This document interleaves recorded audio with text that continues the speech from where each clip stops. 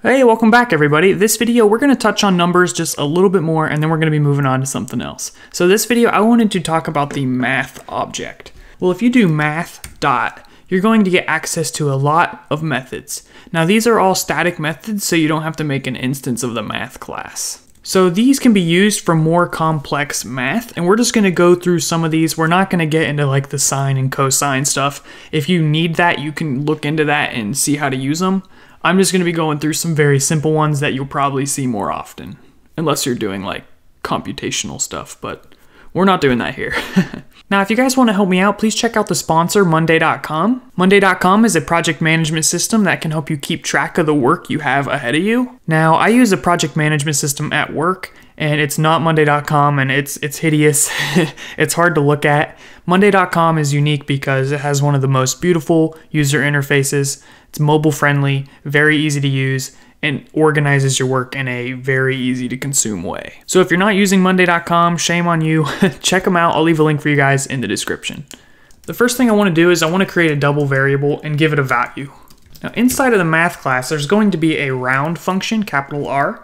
The difference between a method and a function, by the way, is a function is the same thing as a method. It just stands by itself. It's not attached to a class. So since these functions are attached to the math class, they're known as methods. You'll often hear the term function used instead of method.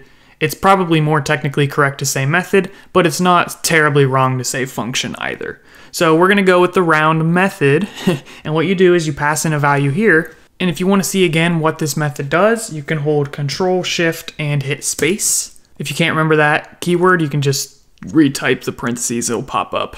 So what this does is it will round to the nearest integral value, and the return type is right there, decimal. So the data type it returns is still a decimal, but it's not going to have any data after the dot. So it'll just be a 0. So we're just going to write this out and then come down here and say .NET run.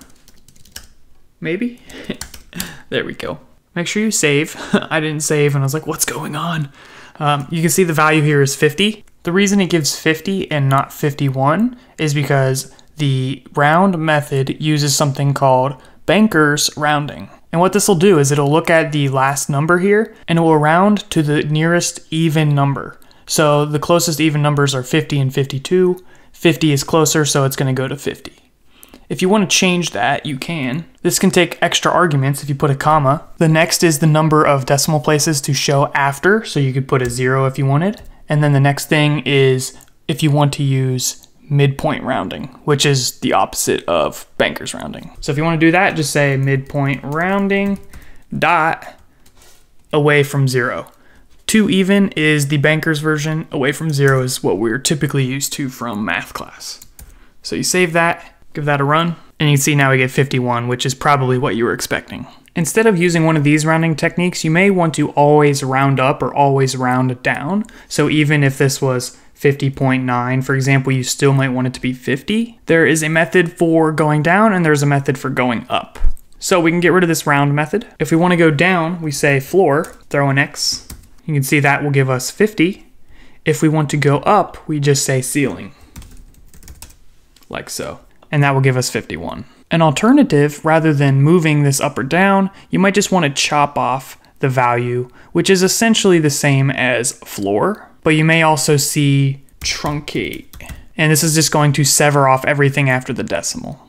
And you can see this returns 50. So those are some common methods you're going to see. And then the other ones I wanted to talk about are min and max. Min allows us to pass in two numbers and it will give us the smallest of the two. So that's the signature here. It returns the smaller of two.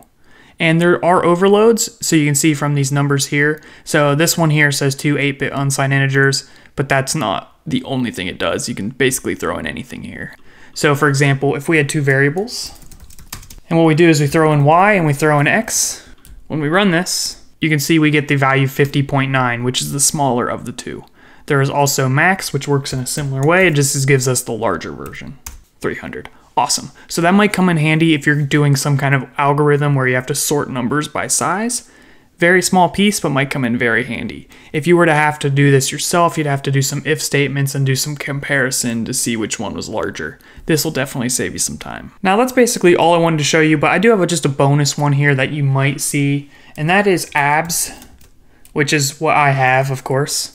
And what you do with this is you just pass in a number and it's going to give you the positive version of whatever that number is. So if you pass in a number that's positive already, nothing's going to happen. You can see we get 50.9, but if let's say x is negative and we run it, we're still going to get that same value right there. There's a related method which is sign, and this is actually going to return a number that represents whether a number is positive or negative. So you could use this if you're testing to see if something's positive, negative, or even 0.